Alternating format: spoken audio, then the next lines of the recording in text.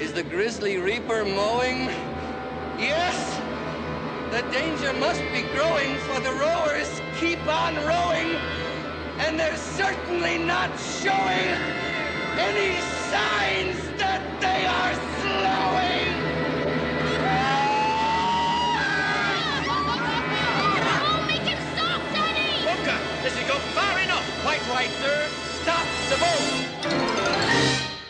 We're there. Willy Wonka is allegedly a wonderful chocolate-making man who has a factory that no one has been to for years.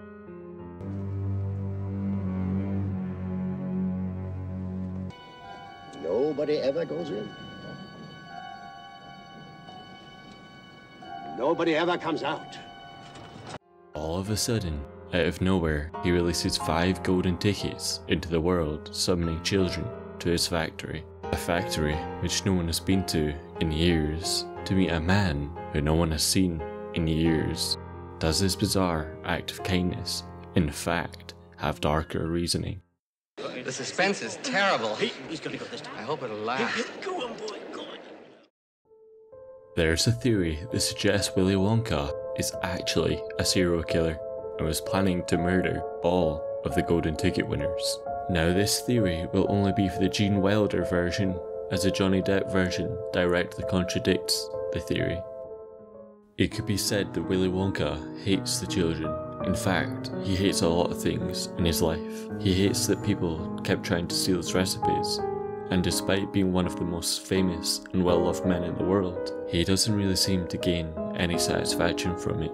He spends most of his time locked away in his factory constantly working. He doesn't have a personal life. He doesn't have a wife or kids of his own. He seems deeply depressed. He's always smiling, but his smile always seems fake and usually downright sarcastic. He's just barely able to hide his contempt for the kids. A few more tests. How do you make them? I'm a trifle deaf in this ear. Speak a little louder next time. Now, one of the reasons that Wonka hates the children is because they don't do as they're told. Wonka planned everything from the beginning. The frippery. Accidents? What kind of accidents? I didn't know we had to sign anything for this tour. I can't see what it says in the bottom. Everything in the factory is something that a kid would love, but they weren't supposed to touch anything unless he told them to. All the children, even Charlie, broke his rules. One of the parents even noticed that there was something off with Wonka and wanted to leave almost immediately. However, Wonka wouldn't allow for it. What is this, Wonka? Some kind of fun house? Why, having fun? I've had enough. I'm not going in there. Come on, Violet, we're getting out of here. Oh, you can't get out backwards. Gotta go forwards to go back. Better press on. It's time we talk about what happened inside the factory that makes me believe that Wonka did in fact murder all of the children, including Charlie. Augustus Gloop is eliminated first. If you've seen the movie, then you'll know that Augustus Gloop falls into the chocolate river. Wonka tells us you'll be just fine. However, as pointed out by his mum, the child cannot swim. He is deprived of oxygen while underneath the chocolate. We then see him in a vacuum tube, which is applying extreme suction, thereby pulling all the air from his lungs, which we can clearly see. When Augustus's mother asks Wonka to do something, he says, Don't just stand there, do something! Help. Police. Murder. He also tells the Oompa Loompa to look out for the boy who is on his way to the fudge room because he might accidentally go into the boiler. And since Wonka decided to use the kazoo method of factory communication rather than actual walkie-talkies, as well as the fact that Mr. Gloop is travelling at a large rate of speed, there's no way they got to him in time. Next, we have Violet Beauregard. Wonka actually provokes Violet, knowing that she is a champion gum chewer. It's the most amazing, fabulous, sensational gum in the whole world. What's so fab about it? This little piece of gum is a 3-course dinner. Bull. No, roast beef, but I haven't got it quite right yet. He does mention as Violet is turning into a blueberry, they all become blueberries. Instead of warning her, of the side effects beforehand, there is very little chance that Violet could have survived this, as Wonka does also warn of an explosion.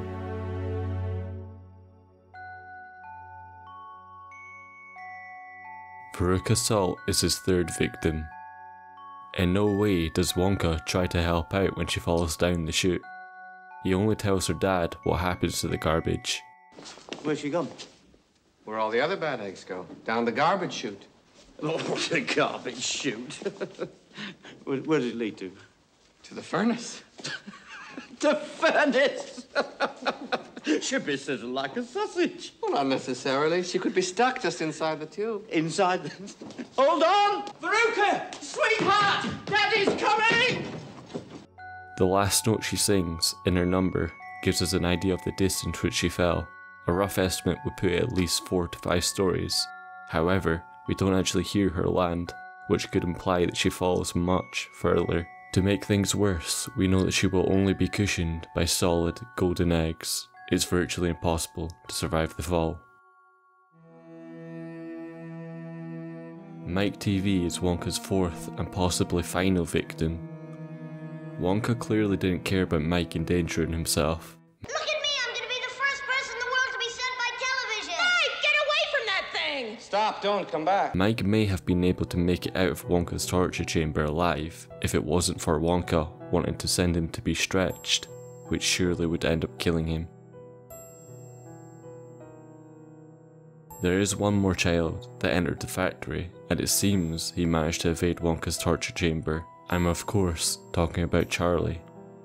Charlie and his grandpa were enticed by Wonka into drinking a highly experimental juice that makes you float. It's important to note that it was conveniently placed under fans that surely would have decapitated them both if it wasn't for Grandpa Joe burping, revealing the one flaw that saved their lives. One thing to notice before each kid does the thing they're not supposed to do, Wonka does warn them. Hey, get away from that thing! Stop, don't come back. I don't care. Oh, I wouldn't do that. I really wouldn't. This is what justifies the murder in his mind. In his mind, he's not killing the children, they're killing themselves by choosing to break rules. Wonka insisted at the end of the movie that all the children lived, but unlike the Johnny Depp movie, we never actually see the children leave the factory. My dear boy, I promise you they'll be quite all right. When they leave here, they'll be completely restored to their normal, terrible old selves. But maybe they'll be a little bit wiser for the wear. Anyway, don't worry about them. Wonka established in the very first scene that he was not to be trusted. He is not an honest character. He uses deceit and manipulation to test the kids. So should we really trust him when he claims at the end that all the kids are fine and restored to their normal selves? Now to the murder-suicide.